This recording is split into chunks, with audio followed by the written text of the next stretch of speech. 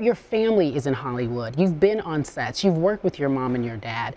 You obviously would bring maybe your kids to training camp. I want to know what your take is on this story.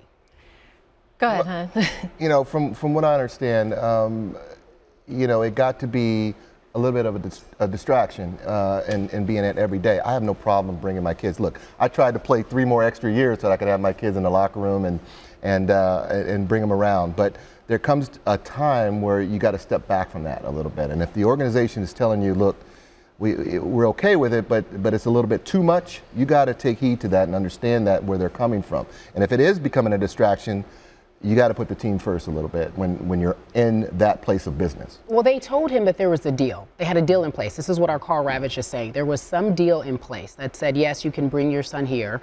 It's a tradition for the LaRoches. But it's like no harm, no foul. I don't understand it. Your take, Holly?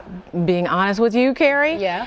I hate it. I think it's awful. Every time I see, you know, the basketball players in post-game press conferences with their, you know, little Chris Paul and this one here and that one here, I love it. I love family. Riley Curry. We should be embracing families in sports. And I don't know what could be wrong with this 14-year-old boy hanging out. How do you hang out too much? What is he doing? How is he getting in the way? I hate the whole concept, and I understand why he took this position. Now, would you have walked away? No. That's the difference. No. Yeah, no, you wouldn't have walked away. And left money on the table, and no. You're not walking away from $13 million. I'd have told my kids. I just don't like the organization sort of putting that message out.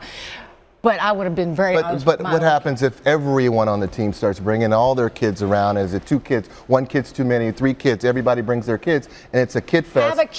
Have a kid area. Have a kid area.